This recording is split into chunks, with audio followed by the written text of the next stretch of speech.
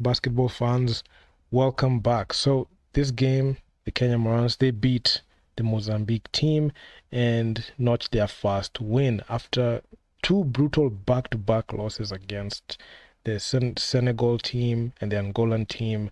The Kenya Morans came out on top in this game, winning this game 79-62. So let's just talk about this. So this game, right off the bat, you could see the Kenya Morans started off well. In the first quarter, you can see it was a 19-19 tie. And in the second, you can see Mozambique, they led in the second, but the Kenyan Morans were just right in the middle. But at the second half is where the difference was, as the Kenyan Morans put their foot down and they were able to win the whole second half, both the third and the fourth quarters, which was the reason as to why they won this game. And this was something that was needed, because had they lost this game, they would not have been able to win two games in the second window, which we're going to talk about that in the next videos to follow. So this game was actually quite entertaining and interesting all the way from the start.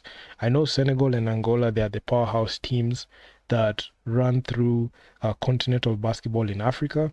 Mozambique, I can say they're much more of a dark horse team. They're not a team that has that much expectation, but with the right game plan, the Kenya Morans came in and executed under the tutelage of Coach Cliff. I know he was under fire at the time when the Kenya Morans got brutally beat down in two games, which was actually quite embarrassing. So he had to rally the troops and rally the team, and also put good strategies to be able to get this win against Mozambique, which was quite needed at the time. And this game, despite the Kenya Morans winning this game, they were not the most efficient when it came to shot selection, but they are great in making sure that they are able to get them offensive rebounds and out rebound Mozambique was the difference in this game, because you could see in the defensive boards, you could see the Kenya Morans, they had 39 defensive boards and 23 offensive boards.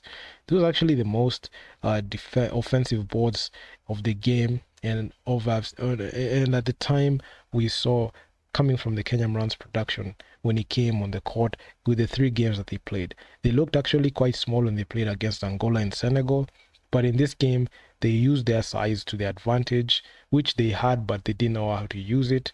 And Mozambique, they had like a few mistakes that they had, and majority of the games that we have seen, the Kenya Morans get blown out. It's those little things and those mistakes that get exposed, especially when you play against an elite team. I don't consider Mozambique that elite, because the way they looked in this game, they didn't look like they were that prepared, and they looked like they overlooked Kenya at the time, and that's the reason as to why they lost. But looking at the game plan and looking at the grit that the Kenya Morans have, even with the inefficiency that the Kenya Morans had, they were still able to come out with the win. On 2-point field goals, they shot 38%. From the three ball, they shot 27%, and from the line is where the Kenya Morans stood supreme, as they converted 74% of their total free throws, which was quite needed. And this game was good, especially when there were a couple of lead changes that happened in the first quarter. In the second quarter, there was one lead change, but in the third, you could see it was just a back and forth game. But when it came to the fourth quarter, that's when the Kenya Morans just pulled away and were able to make good plays that led to the result that we had at the time. And the most shocking thing about this game was the points in the paint. As much as the Kenya Morans won this game, you could see Mozambique led in points in the paint with 40. So that the Kenya Morans defense, even despite out rebounding the other team, the Mozambique team, Kenya Morans were not able to have like a very good, efficient rim protection that was needed. I know that the Kenya Morans had 5 blocks. Don't get me wrong, 5 blocks are good, but at least try to alter those shots and even alter those looks. When you have like good solid defense at the time, you are able to at least alter like some shots, especially coming from a couple of possessions. So this was actually a very good performance. You can see fast break points, 26 points, second chance points 14, points from the bench is actually quite good at 25, And the Kenya Morans in this game, they had a biggest lead of 25. And the biggest lead that was recorded was 25. But you could see when it came to the assists, you could see the Kenya Morans, they dished out the rock pretty well. They had 10 turnovers, so they reduced the number of turnovers. We used to see in the previous two games, they had like a total of 40 plus turnovers. They were able to reduce their turnovers if they took care of the ball well. That was the main result. So going on to a usual suspects. So Victor Odendo and Fahim Juma were listed as DNPs. Fade, he played 5 minutes, but I feel like it was garbage time, so he didn't actually do anything. He only had 2 personal fouls, 1 block, 1 rebound, and that was it. Then going into like our main contributors of this game, this is the first time you're seeing Grifo play. He played 24 minutes, 7 points. I can say this was the first time he was getting his hands dirty in there, so it wasn't allowed for him to have such a performance, but he played a heavy minutes at the time. So Coach Cliff really believes in this guy to give him this much minutes. But Tyler Ongwae, in this game, he had 21 points. He was actually quite inefficient with 16 of 21, 1 of 6 from 3, 5 of 15 on 2-point field goals. But at least he was able to convert. Majority of the points that he was able to get came from the line, and he finished with a double-double of 21 and 16. He had 16 total rebounds this game and 7 assists. If he dished out like 3 more assists, he would have gotten a triple-double. But that double-double was good. Then we got Ronnie Gombe. He had a double-double of his own. Desmond Willie did virtually nothing. He only played 1 minute. I didn't think his services were needed in this game at all. Okal Koranga also did very good, especially when it came to the rebounds and just hustling for those loose balls. And he had 4 blocks. Despite his production offensively or not being the greatest, he was the guy that was their cleanup guy and getting those assists. And he reduced his fouls. This time he fouled a lot. And also Ronnie Gombe, he still managed to foul a lot, but he had 4 turnovers, which was actually quite not good at all. And Valbuza, he had 16 points. A majority of the players, a couple of the usual suspects, we had 4 players scoring 10 points or more, which was actually quite good. And it looked like we had a cohesive unit at the time. And sometimes I feel like if the Kenyan Morans played like this against Senegal and not looked frazzled at the start, we will have at least made the game much more competitive, despite even knowing for a fact that Senegal will have beaten the Kenyan Morans. If the Kenyan Morans were a bit more efficient, this game would have been very close and would have been very clutch, because I believe any good team can be beaten in any game. It's just that the right strategy needs to be implemented. And the legacy players, as I mentioned them, they played heavy minutes here. You could see Fahim, he didn't play. Fidel Okoth, this time he was just starting out to play, but he wasn't given the lights or even the green light or even minutes to be able to operate. So majority of the minutes were played again with these guys that were already there on the roster. So even heading into looking at how they shot, and it came to, just check this one out. You can see in the first quarter, if you look at the missed shots, you can see there are more missed shots than made shots. So we're taking a lot of shots, and looking at a guy like Okar, he's not a guy that is supposed to be trusted to take that shot. A guy like Valbuza, not that shot. You shouldn't be taking those shots here. And that's the reason as to why he's very inefficient when it comes to that. Look at a guy like Talongwa. Talongwa is the only person who is supposed to be given green light at the time to be able to take those shots. Eric Mutoro, he's the guy that he was the point guard, so he needed to at least capitalize on drawing fouls and getting to the line instead of taking inefficient jumpers. You could see Talongwa, he missed the shot there, and that's the reason as to why he shot 6 of 21. So he was not as efficient as you might have thought. And Mutoro, also he was 6 of 22, very inefficient, just short chucking in there. And I'm not sure why he has this over insistence of shooting the ball from far away. I really don't get that. Talongwa, he tried the 3, couldn't get it. Who else? Talongwa again. I think in the first quarter he was not able to like, you know, score. You can see Okal Karanga, he missed a 2-point layup and he couldn't make it. Who else? Ronald Gombe missed that one. Oh my god, it's just, this is the shots that you need to make. These ones are allowed. If it's mid-range, there's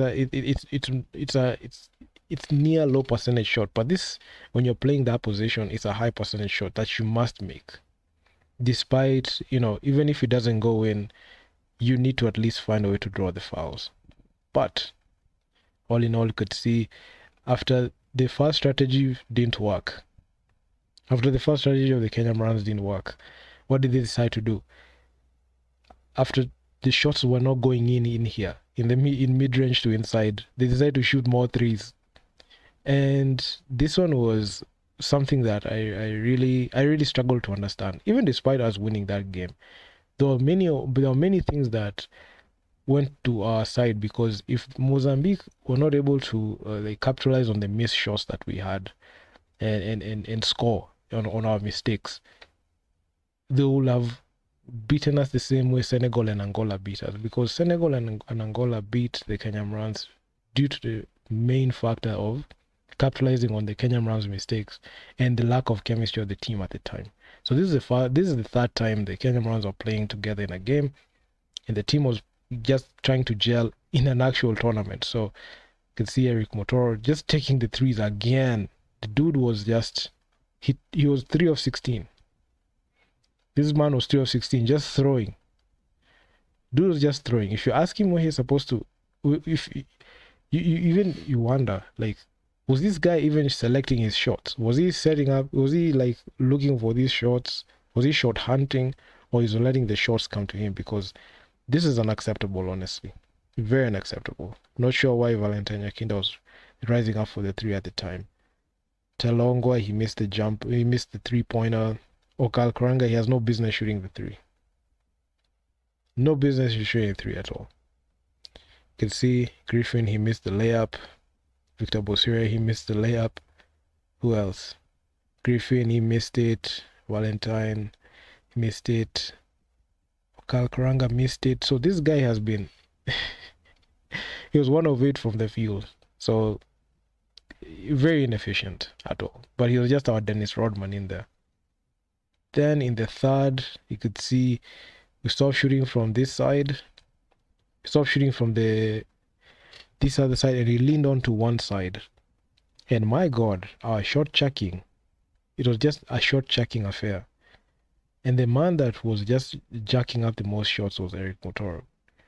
Look at this guy. He was 3 of 16 from downtown. If the shot wasn't working, why did he insist on he just kept shooting? The man just kept shooting. We were very lucky at the time. Mozambique was not picking up on these mistakes, and they even got their own revenge, and they blew out Kenya in the second window, which you're gonna look at. At the time, the leadership was under Coach Liz Mills. This one was under Coach Cliff, and that's the reason as to why Coach Cliff was the one that gave these players the green light to shoot. Griffin, he shot a 3. Who else? Talongwa, he made a 3. So yeah, I mean, this was the most inefficient that we had, but at least we were able to win the game. And that was actually that was the only good thing that happened.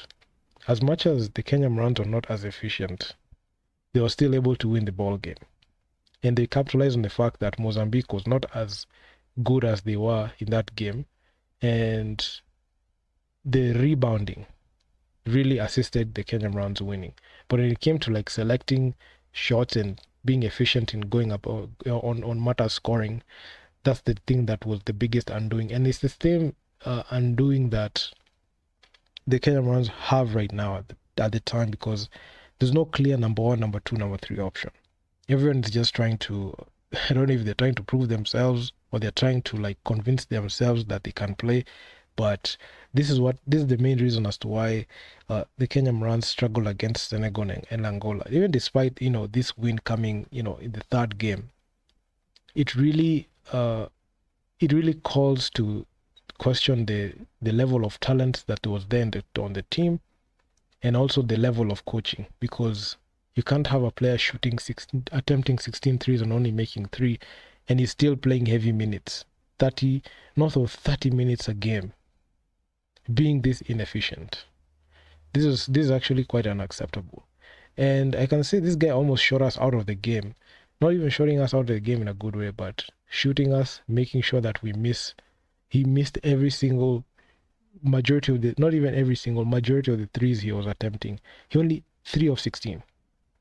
And half of the shots that were attempted came from him, because there were a total of 33 3-pointers attempted. He attempted 16.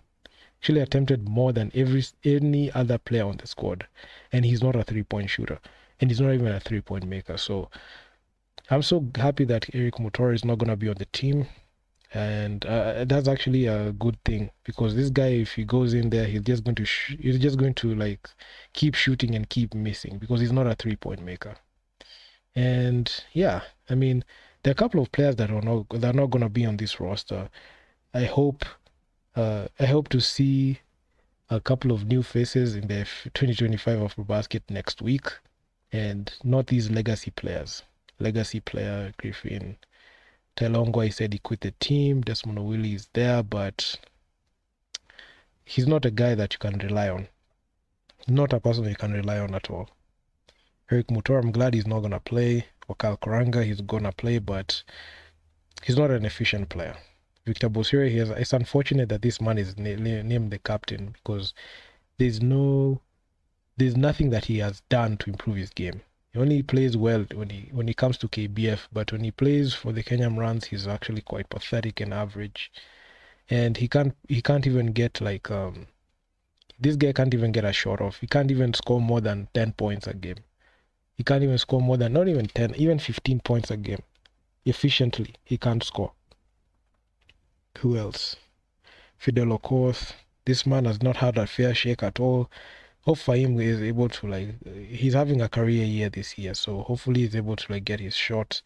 I hope he's going to get an opportunity to play, because this man has just been blackballed by the Kenya Morans. Hopefully he's able to find his rhythm and be able to play. But if you guys like the video, make sure to leave feedback down in the comments on what you think about this whole situation. My God, this win was needed at the time. If the Kenya Morans lost this game, man, it would have been game over. So in the next window, there were a couple of changes that happened. Coach Cliff was fired and Coach Liz Mills was hired. And you're going to look at Coach Liz Mills' tenure when she was coaching the Kenya Morans and the remainder of the Afrobasket, because this first window is a Coach Cliff affair.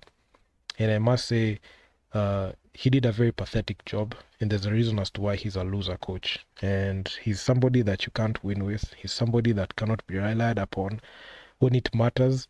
And quite frankly, he's somebody that shouldn't even be given an opportunity to coach a basketball team. Even leave alone even a national team, any basketball team. There's a reason as to why the man got fired by APR when they notched a ticket to the BAL directly. So they didn't want him there. So KPM seeing that they are trying to experiment with him, and I don't think that he's the right man for the job. I know the KBF cartels are going to go with the person that they want to go with, but honestly, to be quite honest, I don't believe in that guy. I don't think that he's the right man for the job. This is a man who would rather coach the KPA team and not coach the Kenya Morans team, who have games this very same day. So the priorities are wrong. It's all off. And the Kenya Morans are just yet again going to be set up for failure again. So I'm going to talk about them and what they're recently doing. But in this video, it was actually quite good to see, in retrospect, looking at the Kenya Morans versus Mozambique matchup statistically and how the players were able to carry themselves in there. But my God, still, there was a lot of work to be done, and a lot needed to be established moving forward. But if you guys like the video, make sure to leave your feedback down in the comments on what you think. And also, please be sure, follow me on NBA Kenya. Hit the follow button if you're watching this on Instagram. If you're watching this on YouTube, please be sure to subscribe to the channel, hit the bell to get notified. and smash that like button. Helps me out, and leave in the comments. Get active on the comments. Tell me what you guys think. This is all based on my opinion and also looking at the stat sheet. And I'm out. Peace.